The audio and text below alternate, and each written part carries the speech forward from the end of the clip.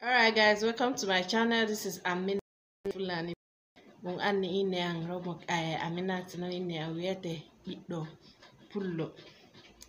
Okay, in today's class, I'm going to talk about power. Power. Agbára. Kí lágbára.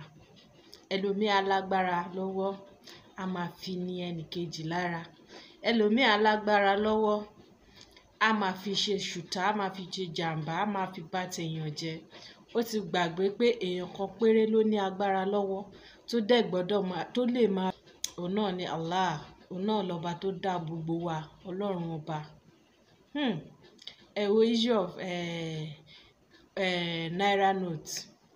Gbàtàn redesign naira note, gbogbo wa la mọ̀ tójú wa rí. Àwọn tó ti kú ti kú.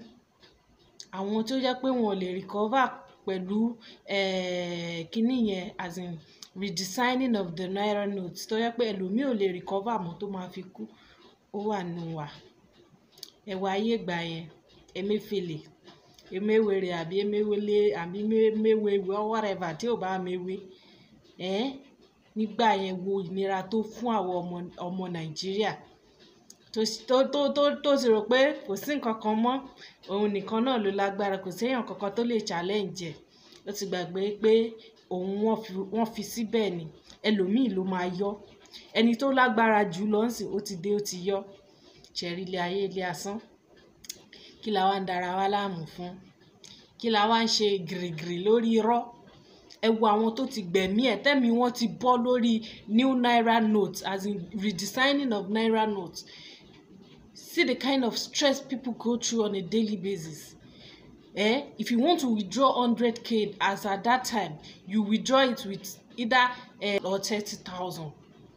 Then, if you have to withdraw 100k, and even the naira note is not even available till date, because I can count how many times I've set my eyes on that naira note, or how many times I've collected it on my hand like this. Mo lè káyé ìgbà tí owó yẹn ti dé sí mi lọ́wọ́. As in tí mo ti fojú mi rí báyìí, àbí iye ìgbà tí mo ti fi ọwọ́ mi mú owó yẹn dání báyìí. Ẹ̀dẹ̀ wo nira tó kó bá àwọn èèyàn lọ́pọ̀lọpọ̀. Àṣé òun fúnra ara ẹ̀ gangan ló lórí ẹrù. A lè sọ, kí la fẹ́ sọ? Alhamdulillah, Ọlọ́run wa ṣe ń sìn, àwọn tó jù lọ ti dé. Ṣẹ̀rí ilé ayé ilé asán. Wọ́n ṣe gìrìgìrì, èmi ni I can do it. I can do or undo.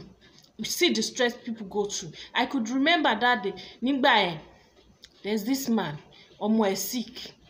Eventually, the man lost his daughter due to this problem of naira notes there.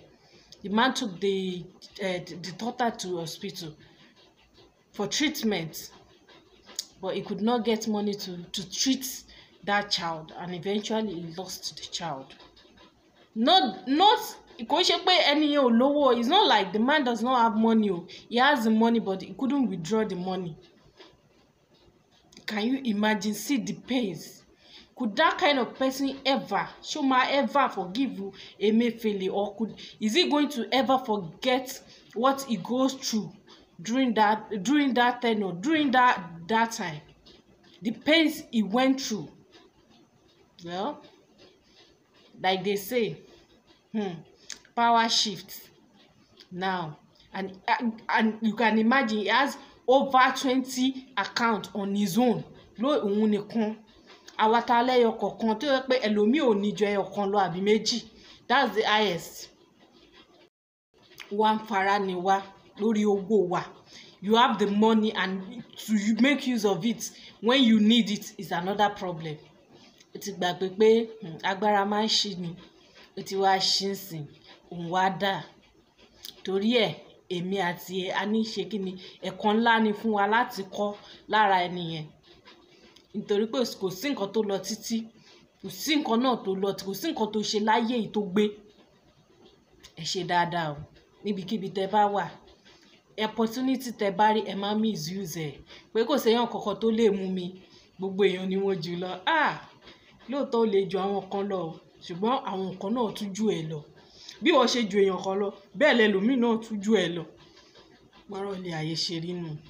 Ọlọ́run ò dá wa dọ́gba because ìkà kò dọ́gba. So whatever, as in any position you meet yourself, please do it with fear of God. Almost God, people are just too wicked. Well, it is well.